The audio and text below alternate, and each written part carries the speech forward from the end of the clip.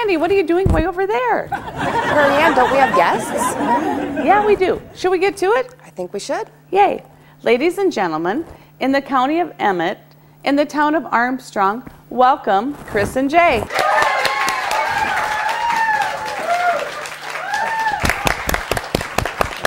Welcome, Jay and Kris. So we know you have a business in Armstrong. Can you tell us a little bit about Armstrong? Armstrong's a nice little town, 10 miles south of the Minnesota border. Small community, great place to raise your kids. Everybody knows what they're doing before you do. And great Main Street businesses. And we can provide just about anything you need. Yay. So it's just right outside, a little ways outside of Sweet Swine. What kind of business do you have in Armstrong? We own a local newspaper called the Armstrong Journal. And how long have you had the Journal? We've actually owned the Armstrong Journal for 3 years, but I have been employed there for 24 years. Wow. Have you noticed a lot of changes in the last 24 years? Definitely. We went from dark rooms with 35mm film to everything is digital now. Everything's on the computer or on a digital camera. No more film. And is it a daily newspaper or a weekly newspaper? It is a weekly newspaper. A weekly newspaper. Okay. Comes out on Wednesdays. So how is it that you got into that business? Well, I actually came home from college to marry my honey and needed a job, and they were hiring at the paper. So I started off as a proofreader and working at the front desk. Very good. Yeah. Do you want to hear the rest of the story? Yeah. I'd love to. So I was working part-time, and then we put in a printing press to print newspapers right there in Armstrong. And so my boss asked if I wanted to learn how to run the press. I'm always up for a venture. A new so challenge, yeah, right? exactly. Yeah. So we did that. I learned how to run the press. I also learned how to produce 35mm film, black and white photos for the paper in a dark room. And then when we went digital with our cameras and things like that, our scanners, I was instrumental in that. So I just kind of grew along with the business.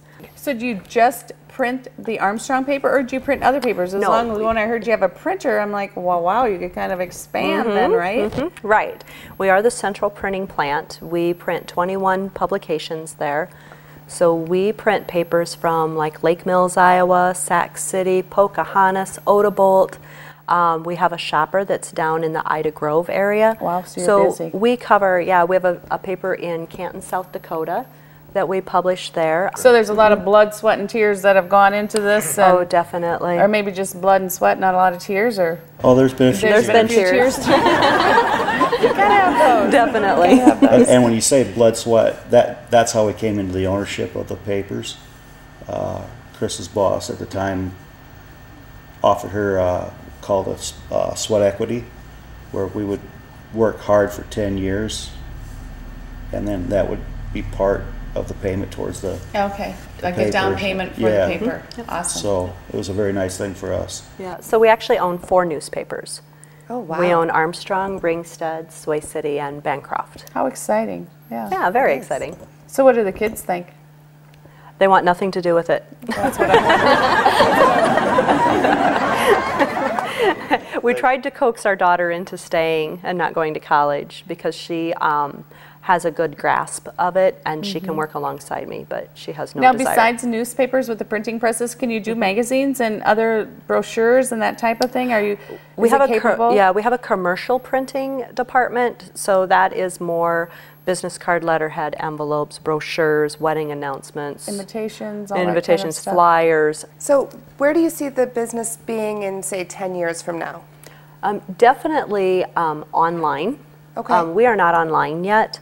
It's a jump that's scary for me. So I'm more of a hands-on, get dirty kind of person. So to take it all online, where I think you lose some of that control, is difficult. But I do see that that's going to be coming down the road very soon.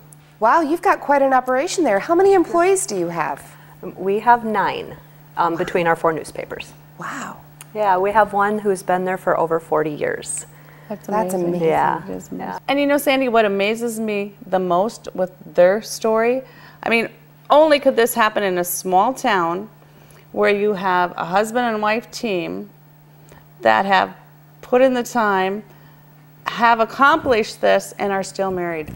Can you believe it? How do you do it? Tell us your story. He does all the work. He does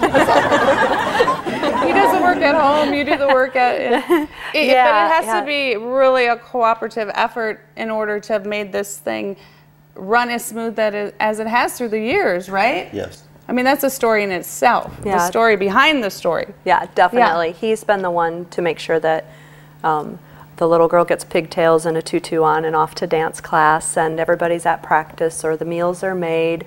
He even does laundry. And so, yeah, without the effort that he puts in at home, we couldn't have done this. It couldn't happen. No, definitely not. The other thing we have is we do have the agreement, since she is the experienced one at the office. When I go to the office, I ask no questions. I just do what I'm told. and I don't have any input unless asked upon. Oh, man, you know what, Jay? You need to write a book. And you know, you got the printing process. Write that book. Exactly. Yeah. Not a writer. So. Well, you know what, guys? It's been wonderful having you here today. And I think we're all going to have to make a trip to Armstrong and just see the operation in itself. Yeah. Definitely. Come and visit us, and doors always open. Thanks for coming. It was great having you here. Thank you very much.